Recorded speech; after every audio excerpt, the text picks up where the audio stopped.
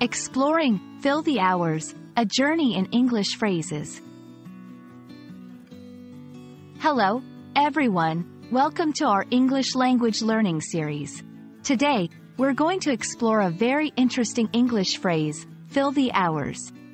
Understanding such phrases can really add depth to your language skills.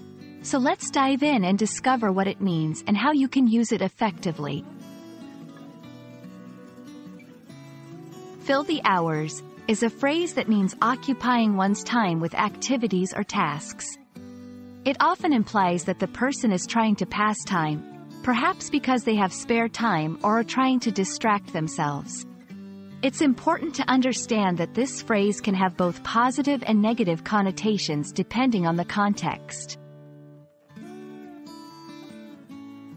Let's look at some examples to see how fill the hours is used in sentences.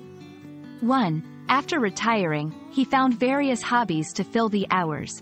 2. While waiting for the news, she filled the hours by reading books.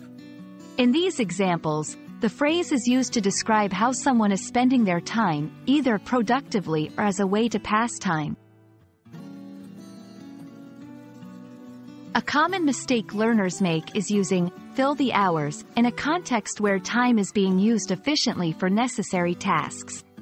Remember, this phrase is more about passing time or dealing with extra time, not about being busy with important work. Try creating your own sentences using fill the hours. This will help you understand and remember the usage better. For instance, during the lockdown, people found creative ways to fill the hours at home. I hope this video helps you understand the phrase, fill the hours, and its usage in English. Remember, learning these phrases enriches your language skills and helps you express yourself more naturally. Keep practicing, and don't hesitate to use fill the hours in your conversations. See you in our next video.